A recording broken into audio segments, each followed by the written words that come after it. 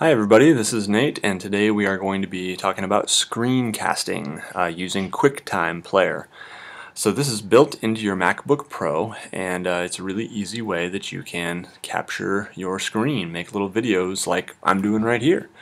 Now there are a number of reasons you might want to make a screencast. For example, you might want to do some step-by-step instructions on how to navigate your Moodle site or how to enroll in your course, or maybe how to make use of an online resource like the CIA World Factbook here that I use sometimes in social studies classes. So that's one option. Another option is for making videos of direct instruction, kind of mini lectures in a way.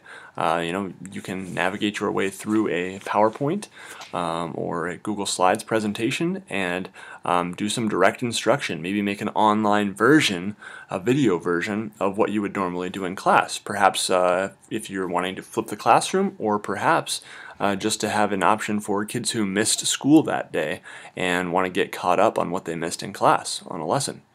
So those are some of the reasons you might want to do this. Now let's talk about how you actually would make a screencast using Quicktime Player. In the Mac operating system, I usually use Command Space to do Spotlight search, and I just type in Q, and there it is, Quicktime Player, and I hit enter. You can go to the launcher too down here, and you can find it in the launcher, but that's the way I do it.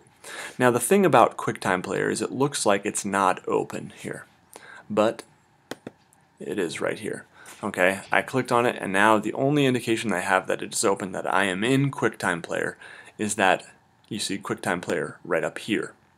That's the only indication. So it's not like a big window or anything like that that opens, it's just right here.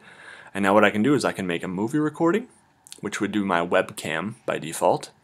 I can do an audio recording if I just want to record audio, and a screen recording. And for screencasting, you're going to want screen recording. So we click on that, new screen recording, and we want to make sure that we have the correct microphone here. I'm going to do C media, but you would maybe do built-in, or if you have an external microphone, whatever you want to do. But for me, it's C media. And I'm just going to hit record. I can click to record the full screen, or maybe I want to just record one specific part. So for example, if I'm in a Google Slides presentation, I could potentially stay in this view and just drag to record my slide here. For me, I'm just going to record my full screen, and then I'm going to go full screen on my Google Slides presentation. So I click the full screen, and it is now recording, and I can tell that because there's this button up here, that little round thing. So I go over here, I'm going to hit present to go full screen, and we begin. And so now I can go through and talk about each of these slides. This is the home front of World War II, and I can just go through and do some direct instruction, what I would normally do in class.